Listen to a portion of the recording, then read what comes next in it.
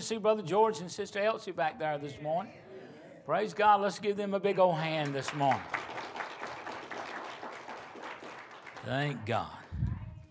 No, I'm glad. Boy, that's wonderful. It blesses my heart. Blesses my heart. I'm glad Brother George is doing better. And we need to keep lifting him up in prayer. If you have your Bibles, turn with me. First of all, the book of Ephesians. Then we're going to be going back into the book of Romans again. Ephesians chapters, or Luke and then into Romans. Ephesians chapter 6 and verse 18, a short verse here. Let's ask that the Lord would touch this message to our heart. I believe it's a message that we need in this last day. Father, I ask God that you touch us, help us just to speak the things that are needed, nothing more, nothing less. Let your word go forth, let it accomplish, and let it bring to pass what you send it forth to do. Lord, I can't say anything without your anointing and without your touch, but God, you know exactly what is needed, and let the word go forth and be proclaimed in Jesus' name. Amen and amen. I really believe with all my heart, and I'm going to get into the message here in a moment. The things that I said a while ago, I really believe with all my heart, Jesus is soon to come. Yes, amen. I see apostasy in the church. I see the churches getting cold.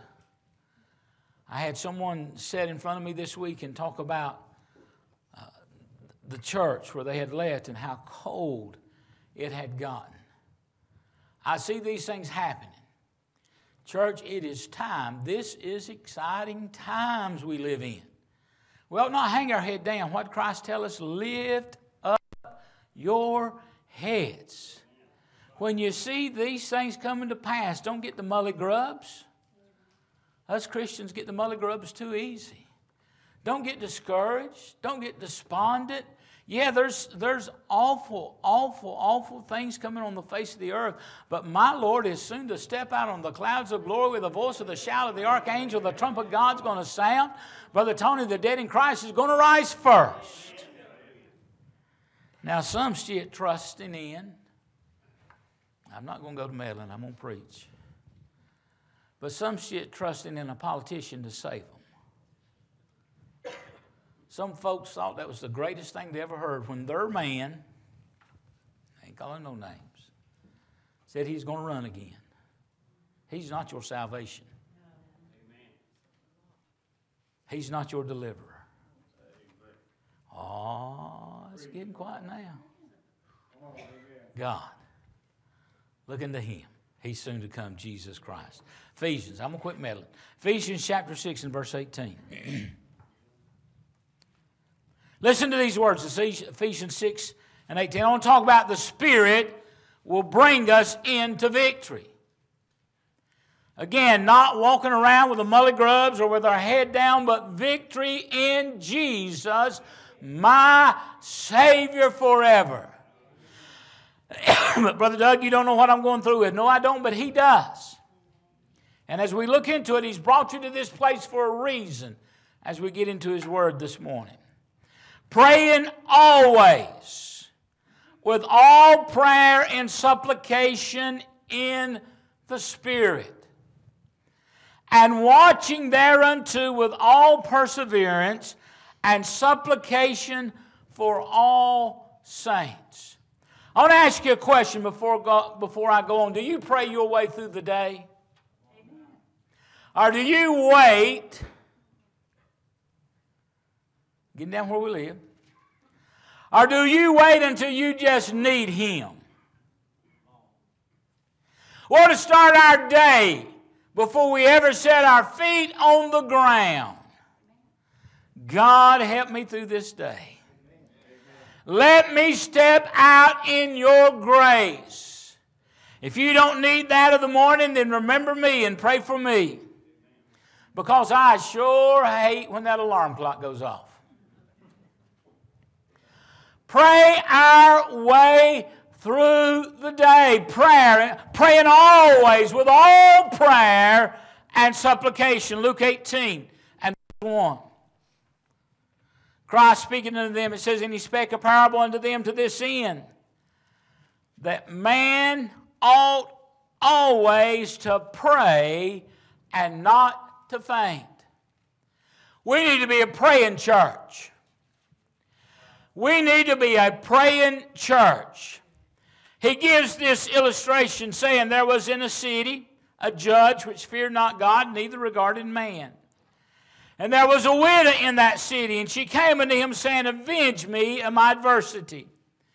And he would not for a while, but afterward he said within himself, though I fear not God, nor regard man, yet because this widow troubleth me, I will avenge her, lest by her continual coming she weary me. And the Lord said, hear what the unjust judge saith. And shall not God. Think about God who loves us. God who created us and made us. God who has begun a good work in us. And shall not God avenge his own elect, which cry day and night unto him, though he bear along with them? I tell you that he will avenge them speedily. Nevertheless, when the Son of Man cometh, shall he find faith on the earth? Church, we need to pray big. We need to pray big and believe God. We need to grab a hold of God and know that he will make a way for us when there seemeth to be no way. Turn with me now to the book of Romans, Romans chapter 8. And we're going to start with verse 26. Likewise, the Spirit also helpeth our infirmities. For we know not what we should pray for as we ought, but the Spirit itself maketh intercession for us with groanings which cannot be uttered. And he that searcheth the heart knoweth what is the mind of the Spirit, because he maketh intercession for the saints according to the will of God. Do you realize the Holy Ghost of God makes intercession for you and me? There's been times that I know not what to pray. Now, you might not ever been in that strait, but I have been. Not know what to pray, not know how to pray, not know what to ask for. And the good Holy Ghost of God come down and move over me, and with groanings and with utterings and with tongues began to make intercession to God the Father. Brother Doug, do you believe that? I believe it. I know it. I've seen it come to pass. And God do the work. Amen. Times when I did not know what to pray or how to pray, the Holy Spirit will intercede on our behalf. I see what the Spirit has done in my life and how He brings it to pass. When we surrender, that's the problem. Boy, it got quiet.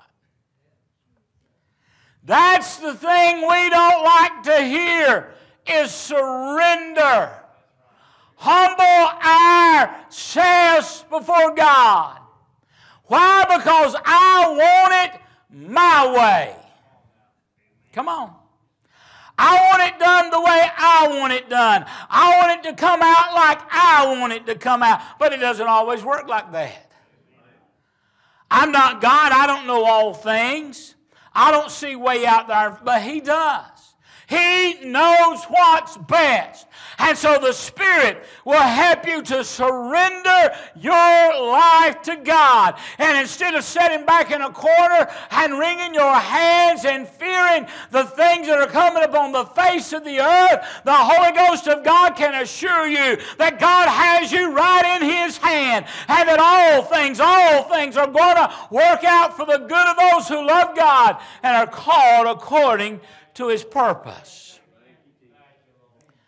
The main goal of the Spirit that we talked about in Romans 8 and 2, when we give our lives to Jesus Christ and we trust in His cross for the forgiveness of our sin, then the Spirit has the legal right to come into our hearts, into our lives daily and lead us and guide us. And He will if we don't continually ignore Him.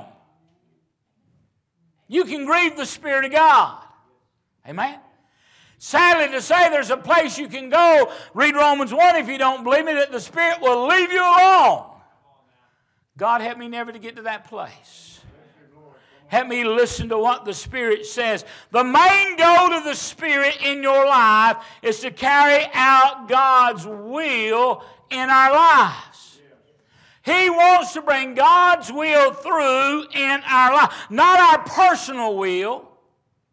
Christ prayed in the garden, Father, nevertheless, not my will, but thine be done. Amen. Christ, with the agony of man as he was in the garden, just hoped that there would be some other way. But God, if there's no other way, not my will, but your will be done. By allowing the Spirit of the Lord to lead us, we will be brought to victory. We will be able to sing that song, Victory in Jesus, my Savior forever. We'll be able to sing the hymn, Victory. Victory today is mine. Oh, hallelujah. Glory be to God. I feel it in my soul. When we hold to that unchanging hand, the Holy Ghost of God will lead us and will bring us into His victory. Now I want you to read with me. This is a verse of Scripture. Verse 28 that is so taken out of context so many times. And it trips so many people up. Listen. Listen to what he says, verse 28. And we know that all things work together for good to them that love God. Didn't say was good. Work together for good to them that love God. To them who are the called according to His purpose. For whom He did foreknow, He also did predestine, to be conformed to the image of His Son, that He might be the firstborn among many brethren. Moreover, whom He did predestine, them He also called, and whom He called, them He also justified, and whom He justified, them He also glorified. Now we're going to talk about these verses here, verse 29 for a moment, and get that out of the way so you can think about what I'm talking about. Verse 29, God's foreknowledge. God knows all things. Do I need to say that again? God knows all things. There is nothing my God does not know and cannot do. It is never, I want you to hear this. This will clear up in your mind. I'm sure these last two verses here might have thrown something in a cog there, but listen, this will clear up your mind. It is never the person, but the plan that is predestined. Everyone has a choice. Everyone can come to the plan of salvation. Everyone, whosoever will, let him come. But if they don't, if they refuse the goodness and forbearance of God, then judgment will surely come their way. Now let's look at verse 28. And we know that all things work together for good. Was it good that Joseph, Sister Norma, thank you for preaching my sermon this morning in Sunday school class. You've done a great job. If everybody had heard you, I wouldn't have to preach it right now. Was it good that Joseph's own family, has your family ever hurt you? Family can hurt you like nobody else can hurt you, can't they? These were the brothers that Joseph, by being ruler over them, was going to help them. He didn't have no harm for them. I don't believe he went around like he was going to be a ruler over them, but they hated him. Jealousy got their heart, just like you talked about that individual this morning. Sister Norman, jealousy and greed and all these things got in their heart, and they hated Joseph. Was it good that his own family took him and threw him in the pit? No. Nothing good about that at all. Don't you know that cut him to the very bone? Can you imagine how he felt when he was in that pit, looking no way out? His own brothers had sold him there, and he just thinks, well, they're going to leave me here till I die? Well, was it good that one brother comes back, and don't you know how Joseph must have felt? Look here. One's come back. He's going to rescue me. And he gets him out of the pit and he sells him into slavery. Was that good? No, sirree. Can you imagine? But what did Joseph do? Did he sit around and pine? Did he say, God, you've given me these visions, you've given me these dreams? How in the world? What's going on? I'm just going to throw up my hands and quit. What's the use? It wasn't good that this happened, but what happened? God got in the arrangements. God got in the circumstances. Was it good that after he had been a faithful servant and raised up and was doing good over all of Potiphar's house? Was it good that he was taken and falsely accused and cast in a dungeon? No, sir, you can't find one good thing about it. But God got in the arrangements. God got in the circumstances. And the devil meant it for evil, but God meant it for good. You know the story very well, how that God raised him up, brought him to the throne, used his life to preserve the children of Israel, used his life to preserve the bloodline of Jesus Christ. Amen. Joseph being a foreshadow of Christ, that we see Christ in him. And his brothers stand before him, and here's the words that he says. In essence, what he says, the devil or you meant it for evil, but God. My, that puts a shout way down deep in my soul. But God meant it for good. I've seen many times in my life when the devil thought, I've got you. Everything now, look here, where's your God at? But God meant it for good. Moses on the backside of the desert, was that good? No. He had been there in Pharaoh's house. Why couldn't God just used him there in Pharaoh's house? Come on. Don't you think those things didn't go through Moses' mind? But he's on the backside of the desert. But God showed up in the burning bush. God took the circumstance, God took the situations, and He worked it out for the good. Daniel, was it good he was thrown in a den of lions? Wouldn't have been for me, boy, I'd have been scratching for the side of that wall. Daniel trusted God, didn't he? I can see him that night there with those big old kitty cats. I can see him pulling up a couple to hug on and one to lay on. Put his head right there. Had a great night's sleep. Why? Because God. But God. I think about Stephen. Was it good that Stephen was taken and stoned? A man of God, a man who was preaching God's word, a man who was full, the Bible tells us, he was full of the Holy Ghost of God. Amen. Pastor David, he was a man of God. I mean, there was no denying. Stephen stood in their very faces and said, you are the ones who crucified the King of glory, but He is your only hope. He is the only way. And he stood knowing even though they gnashed upon him with their teeth. Was it good that they stoned him? No, sirree. Did he feel the pain? I believe he felt every stone.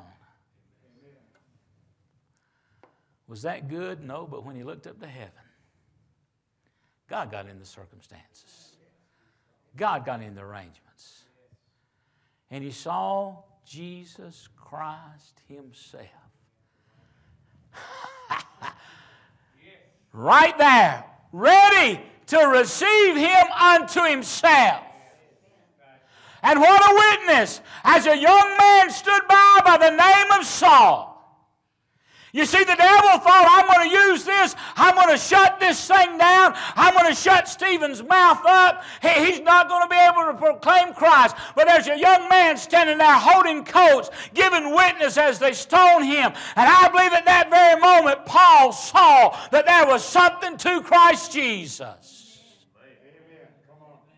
I believe at that moment the Holy Ghost began to convict him and use that moment. And look at what a witness Paul was. Was it good that Paul was cast in prison, him and Silas beaten? Inside that prison, stripes, hurting. Was it good? No, sir. If you'd asked him, hey, is this good? They'd said, no. Man, this hurts. This is bad. This is not good. But Tony, I can see what I'd be doing. I'd be sitting there in the corner crying, God, I've preached your word. I've stretched my neck out. I've done this and I've done that and I've done the other. And here I am beaten and in prison. God, where are you at? They knew where God was at. They knew God was getting in the arrangements. They knew God was getting in the circumstances. They knew God was working it out for the good, and they began to sing. Turn to page 333, I'll Fly Away, Brother J.C. They began to sing 120, Oh Victory. I know they wasn't made back then, but it's good preaching. They began to sing 120, Oh Victory in Jesus, my Savior forever. They began to sing, oh, hallelujah, He abides, hallelujah, He abides with me. They began to look at one another and say, how about page 390? There is power, wonder-working power in the blood of the Lamb. And about that time, the Spirit of God got in the circumstances, got in the situation where it seemed hopeless and it seemed like it was in the end. And that jailhouse began to rock and move, and those gates slung open, and they were delivered, and they were freed by the hand of Almighty God. God will get in the circumstances. You've got situations in your life. I was thinking the other night as I was laying in the bed, you for a moment, look in your life, what God has done in your life. Situations where it seemed like that it'll go no further than here. But God gets in the circumstance. God gets in the situation. That thing that happened was not good.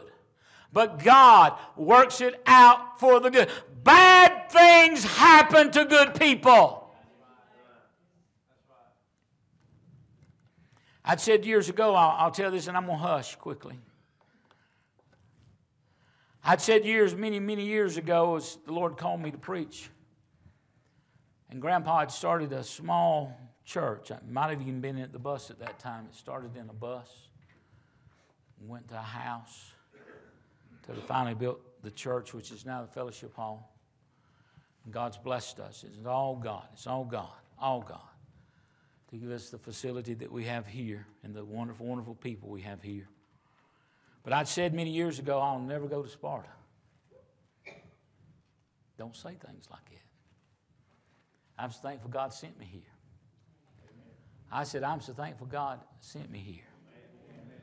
And I can remember the year, and I don't remember the year, it was in the 90s, that a big snow came. And after that snow, rain came. And that snow became so heavy, and it was so deep.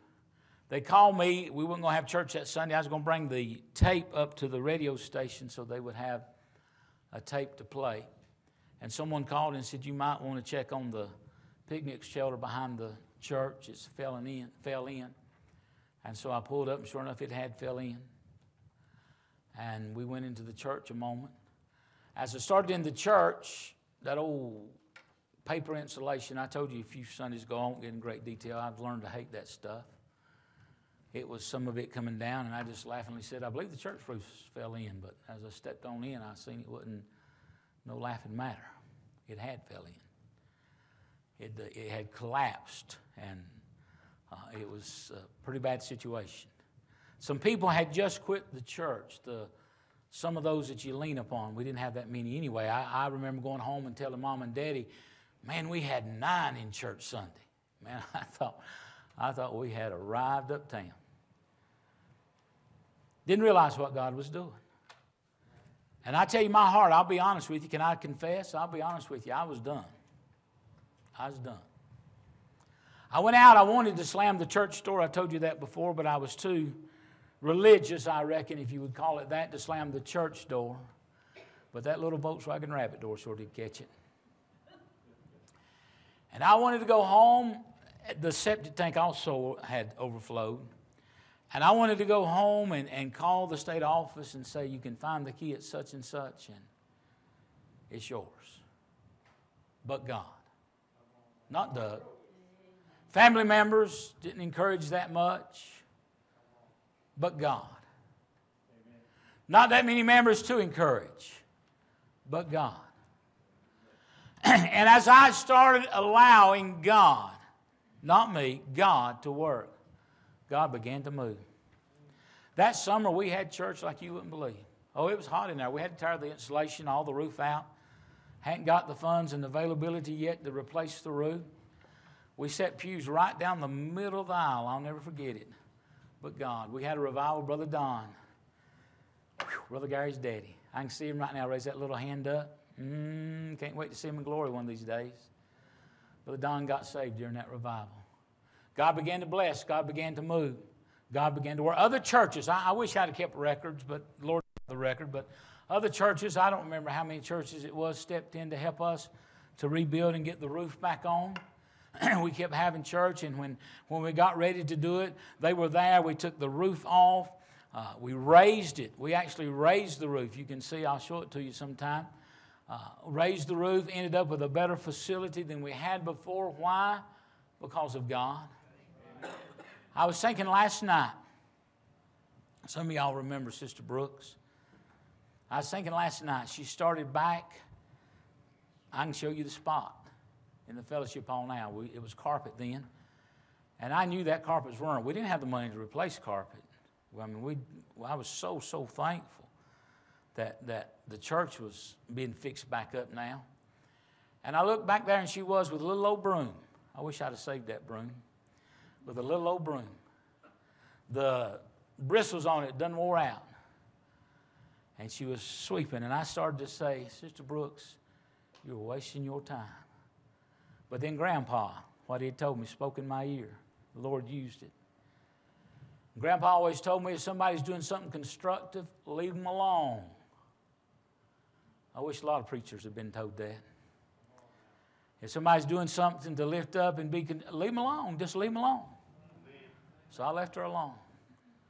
We used that carpet until we got new pew. It cleaned it up. You remember, Brother Gary? It cleaned it up. I mean, there was insulation. There was fiberglass roofing. There was no way that carpet could have been cleaned. But that little old lady with that little old broom cleaned every bit of that carpet. But God.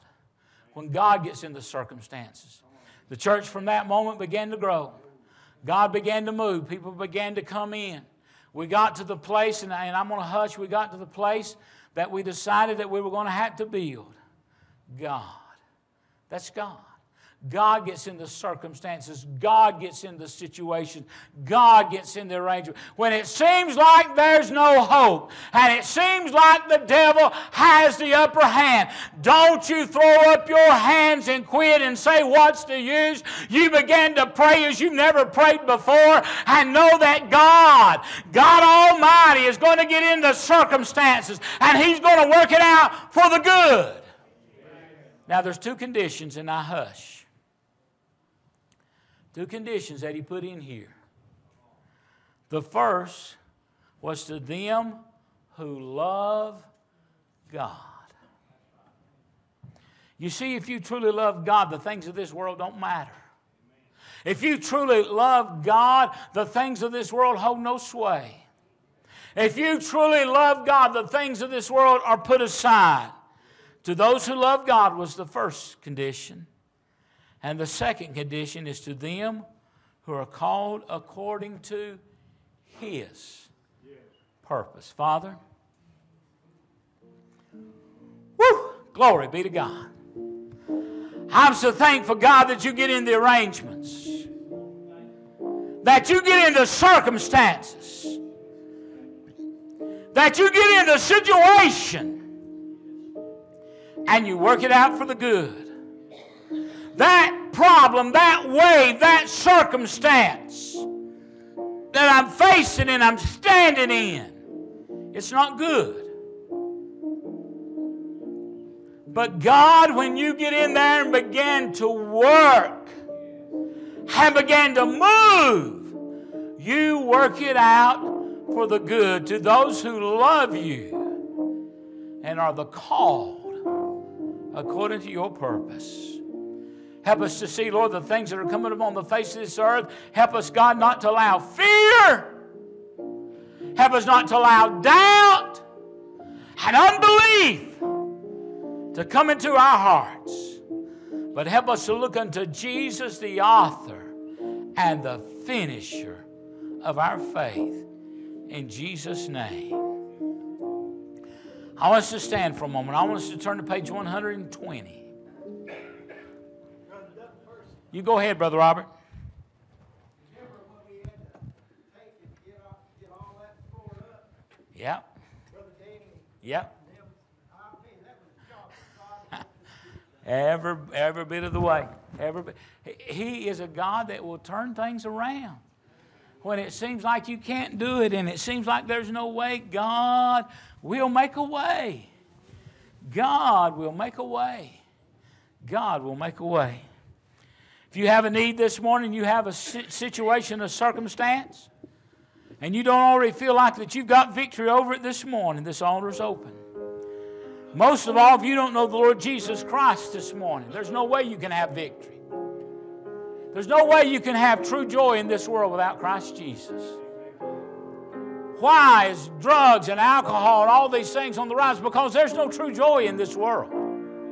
Only in Christ. This altar is open this morning. Somebody help me find a hymnal here. I know it, but I might forget a word or two. I'm getting older. Oh, let's sing it to him this morning.